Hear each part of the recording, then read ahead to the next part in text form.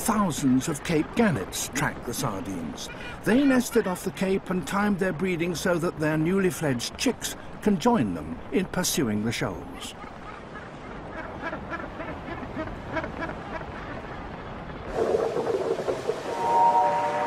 Below water, hundreds of sharks have also joined the caravan. These are bronze whaler sharks, a cold water species that normally lives much further south.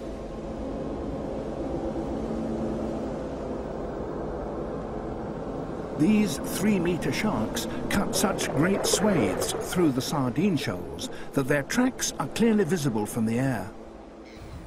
Carried by packs of predators and swept in by the action of the waves, the sardine shoals are penned close to the shore.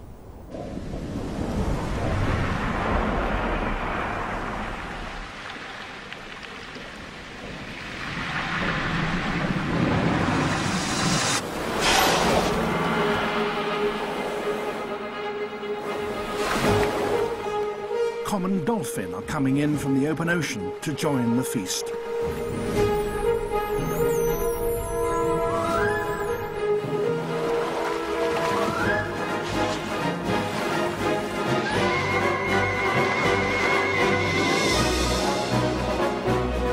There are over 1,000 of them in this one school.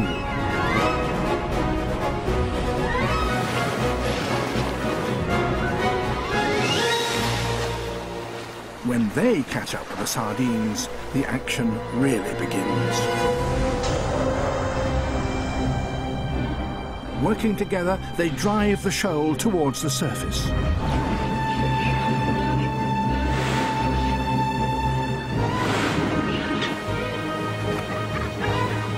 It's easier for the dolphins to snatch fish up here.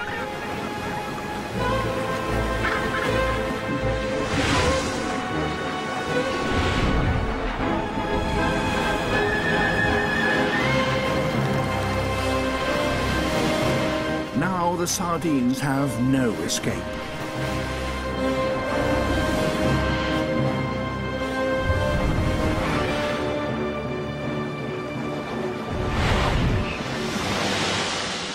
Thanks to the dolphins, the sardines have come within the diving range of the gannets.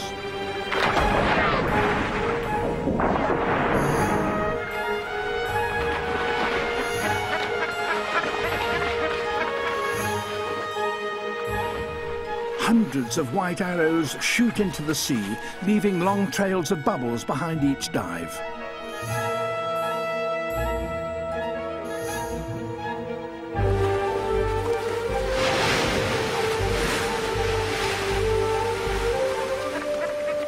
Next to join the frenzy are the sharks.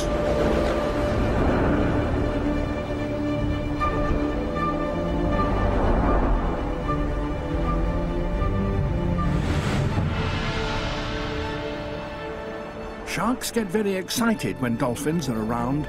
That may be because they can feed particularly well once the dolphins have driven the sardines into more compact groups near the surface.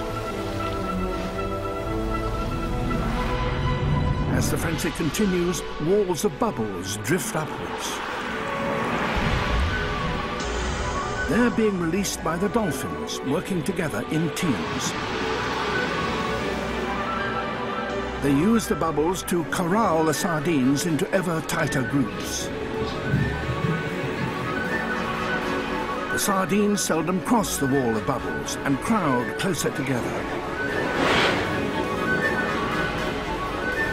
Bubble netting in this way enables the dolphins to grab every last trapped sardine.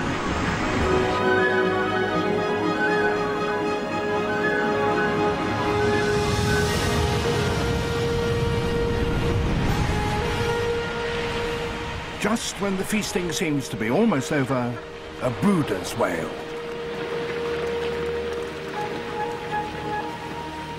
The survivors head on northwards, and the caravan of predators follows them.